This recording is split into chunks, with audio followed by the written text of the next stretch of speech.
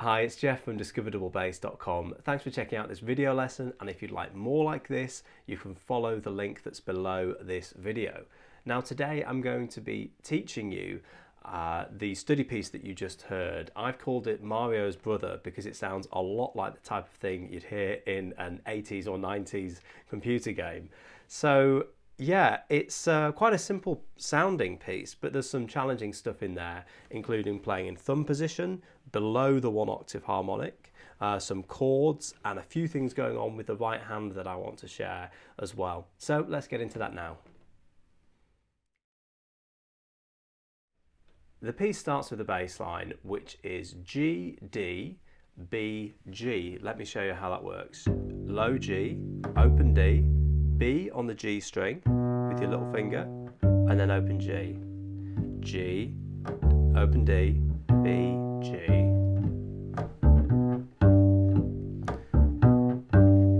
And pay particular attention to this low G.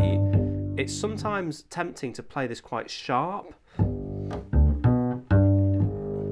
like that, because I think the position of where the B is makes it hard to judge where the G is all the way across on the E string. You could even let the open G ring so you can then test your tuning.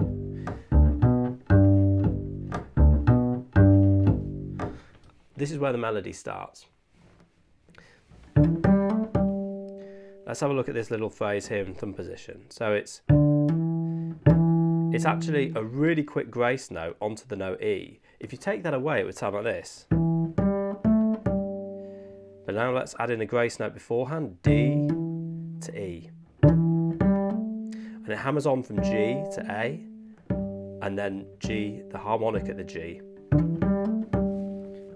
And that harmonic will then allow you to shift back down.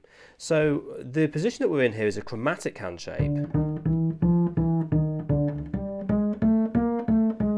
meaning you've got G, G sharp, A, B flat, but we're only really using the D, the E, the G and the A. In fact, they're all the notes that we're using really for this part.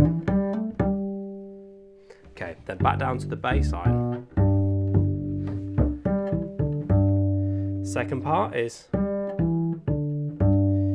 so G, E, D, and I often play that as a harmonic, so it helped me move my hand down, and the open G, and then my hand is back in position to play the next part. Let's just play the first two melody lines there.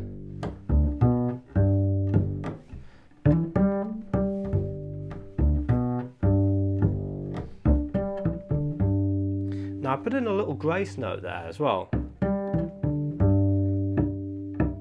I'm just plucking the string with my second finger whilst muting it with the first. And I don't necessarily think you have to do that every time, but if you'd like to, it kind of adds a bit more rhythmic interest to what you're playing. And this time it's the open G, not the harmonic. Back to the bass line again.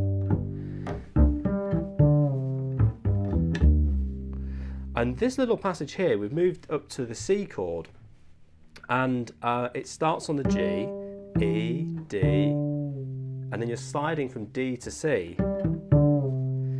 So you could play this down on the G string, but I really like the way the slides work, playing it in thumb position like this. So G, E, D, C.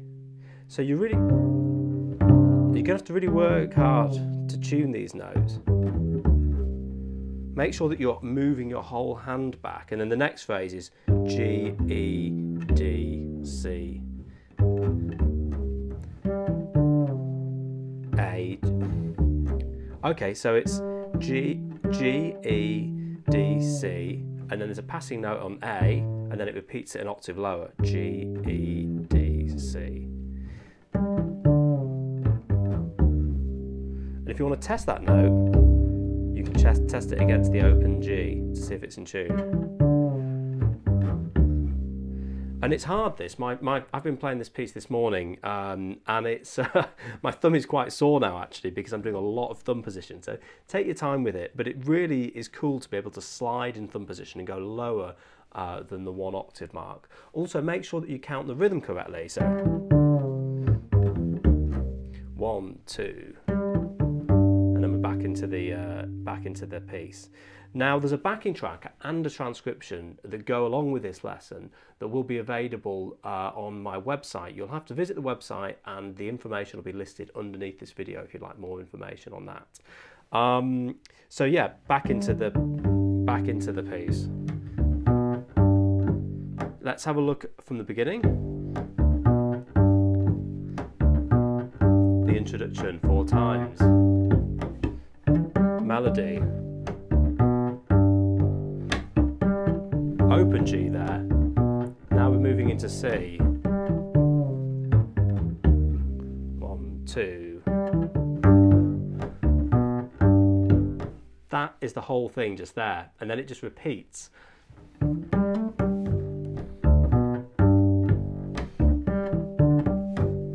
that should have been an open G there. 1, 2. Now here, there's a change.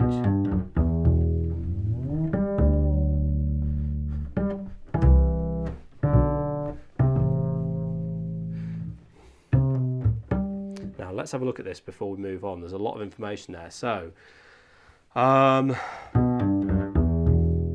here we've got B, open G, F sharp, E, and then low E. And the low E falls on beat 1, so where are we?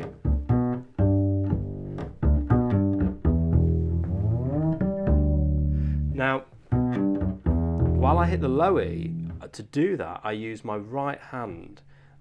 So I'm using the third finger on my right hand here to play that low E. Let's just look at that slowly. You see there, my third finger is playing the low E, because you've got this. You could use your second finger, but I just like using the third finger when I'm playing these chords that are moving across strings like this. And then I'm sliding up. So when you slide up, you've got to swap fingers.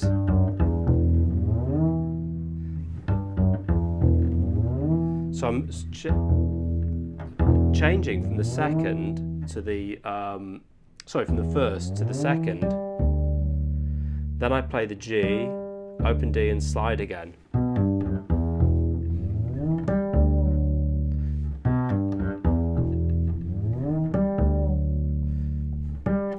G at the harmonic, and now we're playing these descending chords. C, and let's look at the right hand a moment here. I'm playing C in the on the E string and E on the G, and I find it more comfortable to play these with my third finger on the low note. Now you can use 2 fingers, or you can even pluck them like this, but as I say, I like using this fingering choice on the right hand. Then let's look at what these notes are. We've got E, D, C in the treble, and we've got C, B, open A in the bass. So let's have a listen. C, C and E.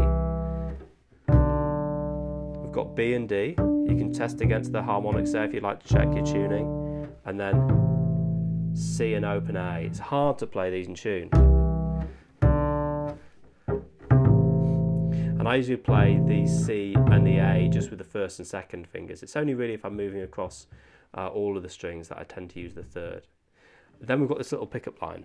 So have a look what this is. C, B, and then the A harmonic, and the G harmonic. Back down to the bass line. And the answering phrase is A, G, F sharp, open G. So let's just have a look at that again, right from the middle bit.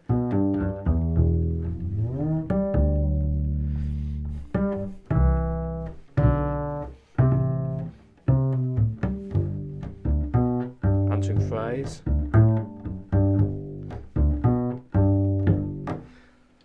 And there we've actually reached the middle point of the piece really. So we've got the introduction, which is the bass line playing 4 times. Then we've got the 2 repeated sections with a little variation at the end. and then this means that we're in the middle. So we play the 2 repeated sections again with a little variation at the end. So yeah, that's pretty much the whole piece. And I think that really what I'd like to do is focus on making sure that you're shifting carefully, that you're getting those notes in tune, and that you're using the open strings as a tuning anchor. So for instance, when you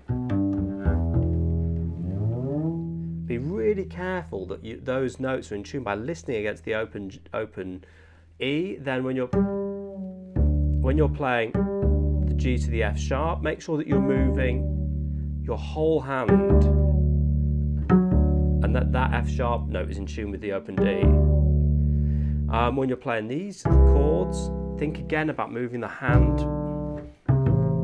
It's really common to sort of scrunch up a bit, and you don't really get enough movement to actually play the notes carefully. So that's where you should be focusing your effort. Practice in front of a mirror, and it will really help you to see if there's any problems, as well as to with your hand shape, as well as listening to identify any problems with your tuning. So just to finish off, the last little bit of the piece is it repeats this figure at the end. Bass line, answering phrase, A, G, F sharp, G, and then it repeats the phrase